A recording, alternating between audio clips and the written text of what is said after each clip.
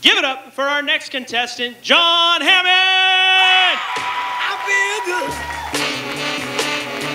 I knew that I wouldn't. I feel good. You guys feeling good? Yeah. I'm feeling good because I am lucky to be alive. And this is how it all started. My mother, flanked by her 2 preteen sons, faced my father to give him the news. Honey, we're going to have a baby. So my dad looked deep into her eyes and said, "You got to be shitting me. I thought we were done." He had no idea she'd fired the goalie. So I was brought into this world to the loving care of these 2 brothers. They thought when they were holding little Johnny, the first thing that they wanted to do is perhaps have him play first base on their Sandlot team. Literally. Third base. But they decided to wait just a bit. When I was 3 years old, I was at home. My brothers were doing their homework. Well, my next oldest brother, Terry, is a little bit of a hothead, very short temper, and Dave is happy-go-lucky. I don't know what Dave said to set Terry off, but Terry went off. So Terry grabbed this padlock off the table, threw it at Dave's head, and Dave ducked, and it went right through the dual-pane picture window. You could have heard my mom from 5 blocks away, and when she came in, "What the hell happened to my window?" Well, my brothers are so calm, says, "We have no idea what got into little John. We were just doing our homework, and he just picked up the lock and threw it through the window." They figured she probably wouldn't beat a 3-year-old little boy, yet if she did, well, it would be okay. The real fun was going to the grocery store. I got to ride in the cart. My loving brothers would push me up and down the aisles of the parking lot. I'm lucky to be alive. But the real fun was inside the grocery store.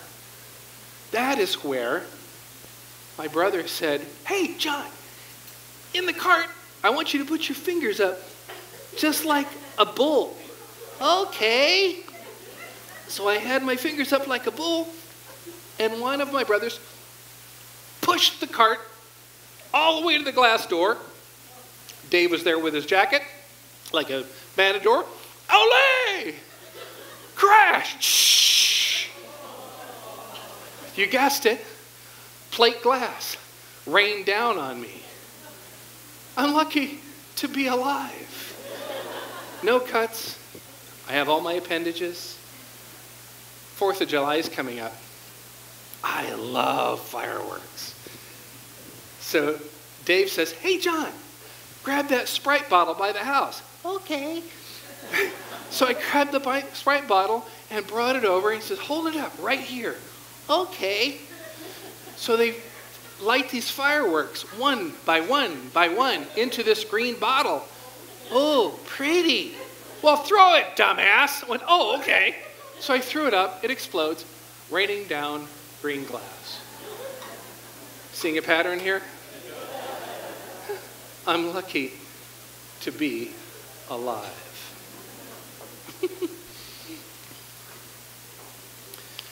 Then, my brothers were feeling bad. I said, "You know, John, we really want to make this up to you. So I know you really like Halloween, right?" "Yeah, I like Halloween." "Well, guess what? You get to be a superhero." "Really? What kind of superhero? Like Spider-Man?" Not so much.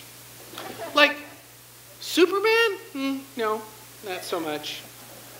Well, what is it?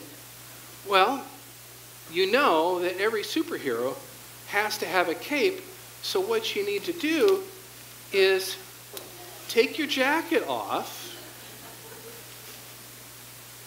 and we'll put it on like a cape.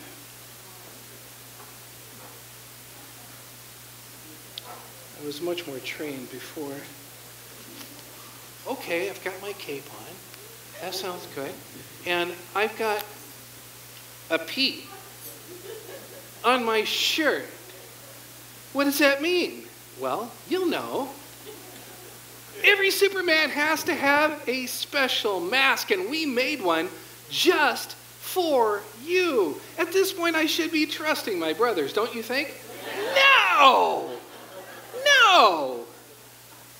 So, they said, we got a special hat just for you.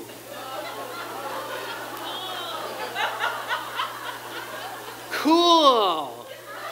Does it have lasers and stuff? No, not so much. What am I? You are Pinata Man. Cool. What's a pinata? Well, start running. Why are these people running me with sticks? I don't get it. I am so lucky to be alive. You know, most people would just die to have brothers like mine. I almost did. I'm lucky to be alive. Thank you, Chris. Now, that's your little spot.